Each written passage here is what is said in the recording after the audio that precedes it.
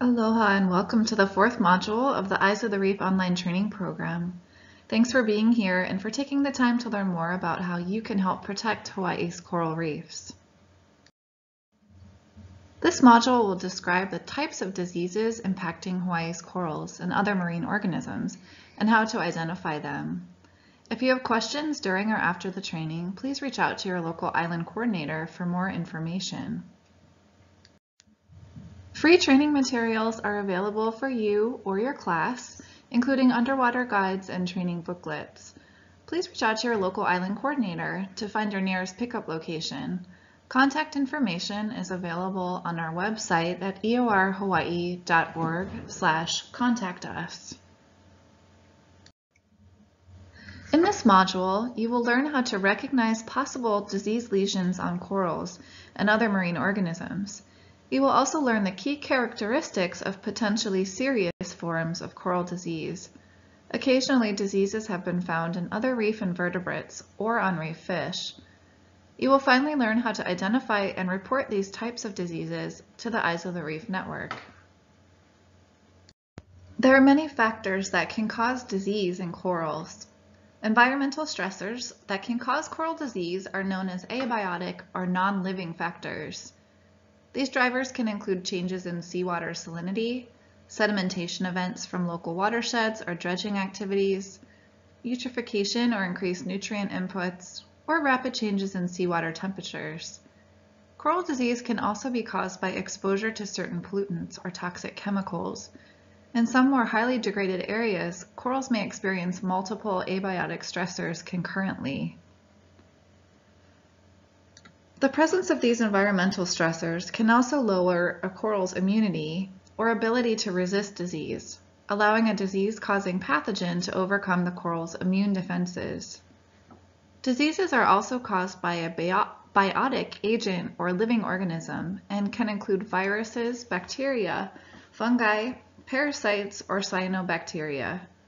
In some cases, more than one biotic agent is involved in causing a disease infection.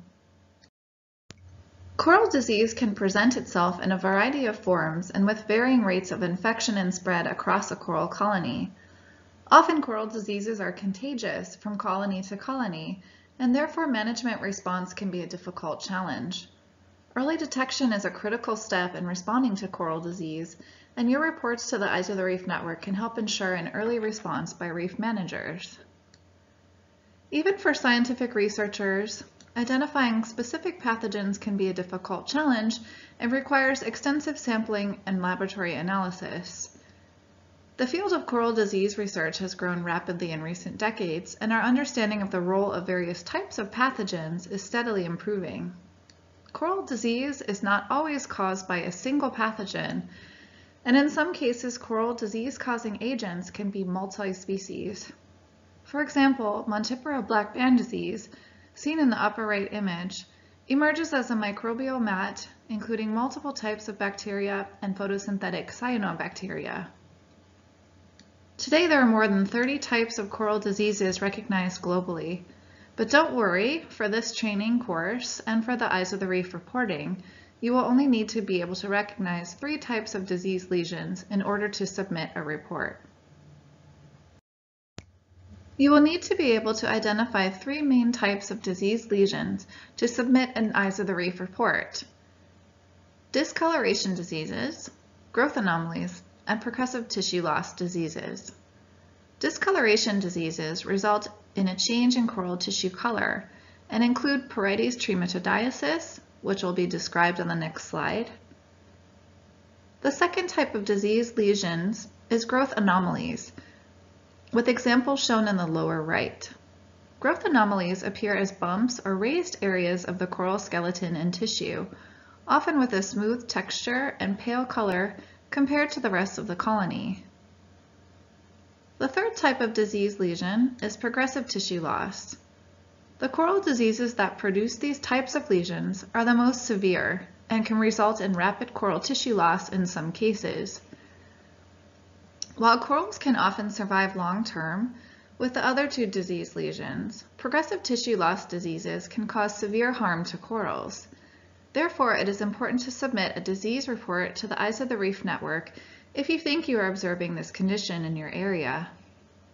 Examples of progressive tissue loss diseases include Montipora black band disease, Montipora white syndrome, and Porites tissue loss disease. Porites trematodiasis is a common disease that results in numerous small pink bumps across the coral surface. This disease occurs on smooth finger coral, or Porites compressa, and on smooth mounding coral, or Porites lobata. These pink bumps are only about 1/4 of an inch in diameter and are frequently clustered together. Trematodiasis is caused by a parasitic infection by a trematode, or flatworm. The parasite uses the coral as an intermediate host and the coral-feeding butterfly fish as their final host. Butterfly fish get the infection when they consume infected coral polyps. The parasite then lives in the butterfly fish's intestines, and coral becomes infected when the fish releases parasitic eggs with their feces. The larval parasite embeds in the coral tissue, causing the raised pink bumps. Infected corals have reduced growth, but usually little tissue loss over time. This disease is therefore not considered to be a serious threat to Hawaii's corals. A less common disease that creates coral tissue discoloration is Pavona endolithic hypermycosis. This disease is caused by the infection and overgrowth of a certain type of fungus that grows within the coral tissue. This fungal infection results in dark, maroon-colored patches across the coral colony surface.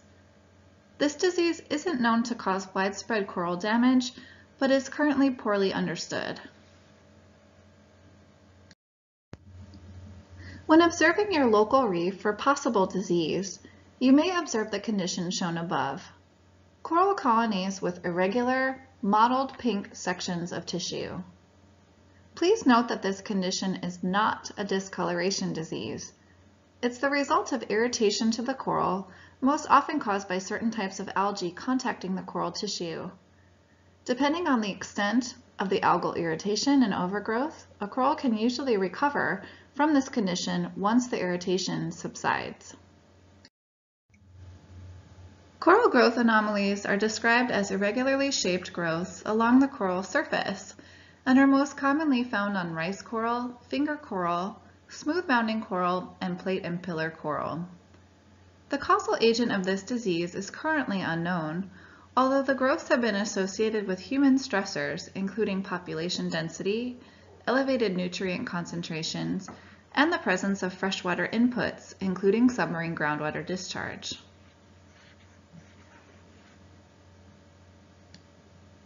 Recent studies have shown that while growth anomalies do not cause widespread coral damage, they can result in reduced growth, reproductive output, and some coral mortality.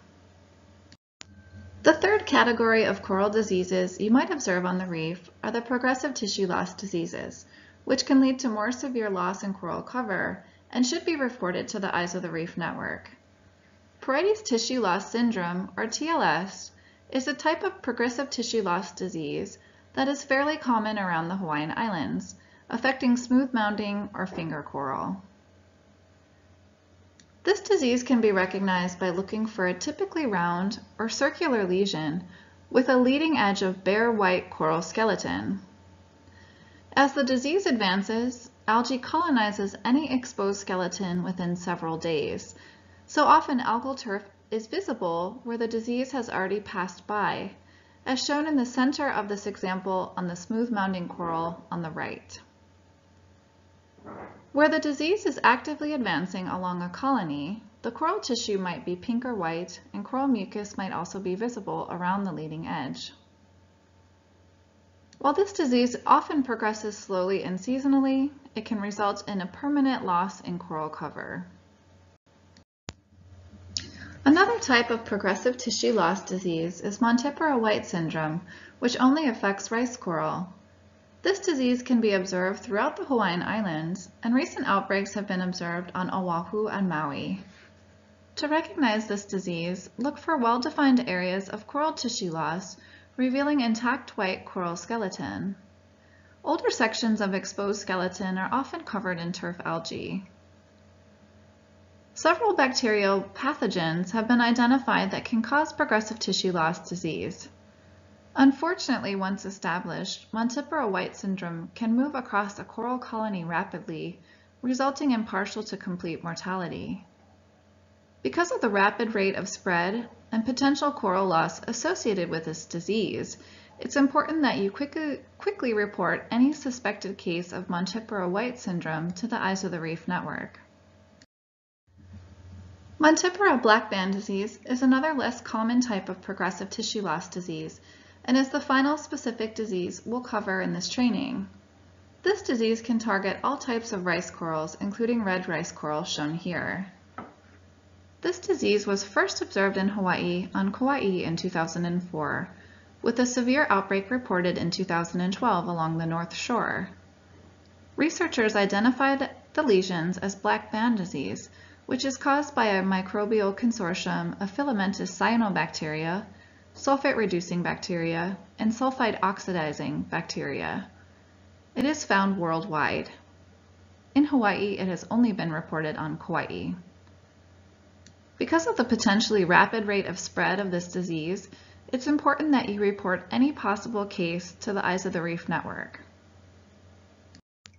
As you've seen a few times already in this module, progressive tissue loss diseases have a consistent pattern of spreading across a coral colony. Being able to recognize this distinctive pattern is the key to recognizing possible cases of disease as you survey your local reef. In the image above, healthy rice coral is seen on the right and has normal reddish-brown coloration. In the center of the image, you could see the active disease front. In this case, slight coral tissue sloughing and coral polyp retraction is present just in front of the line of the disease infection. On the left side of the image, bare coral skeleton remains where the disease has already passed by. Note that exposed skeletal structures are white and intact.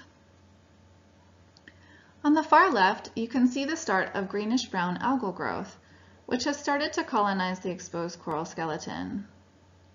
This algal growth becomes progressively thicker depending on how long the coral skeleton has been bare.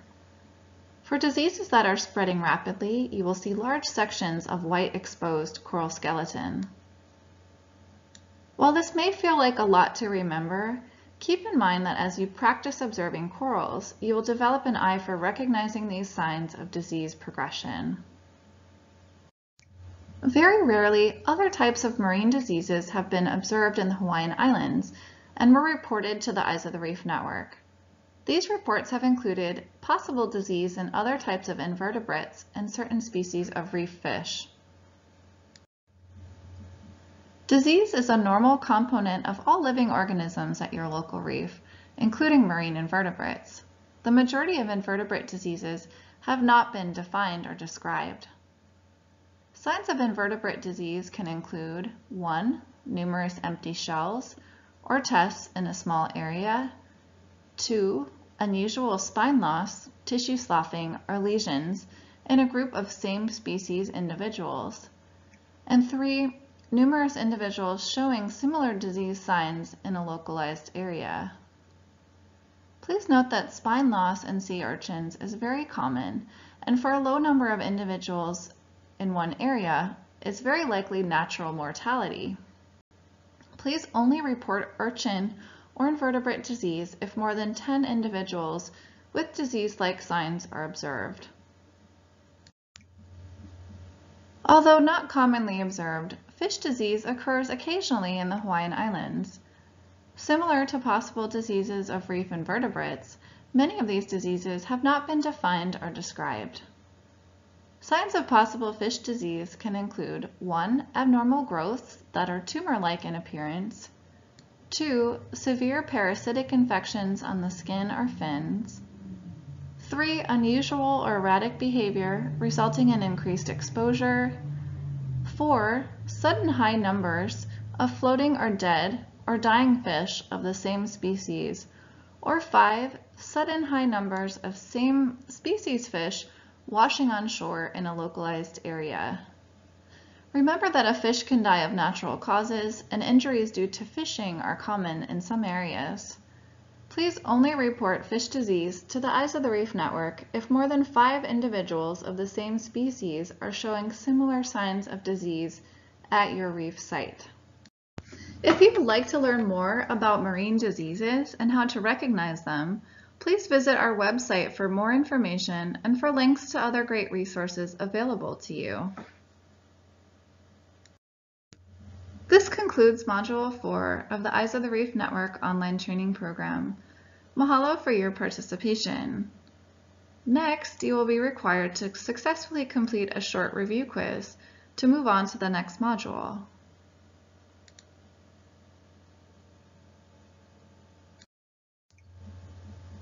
Okay, question 1.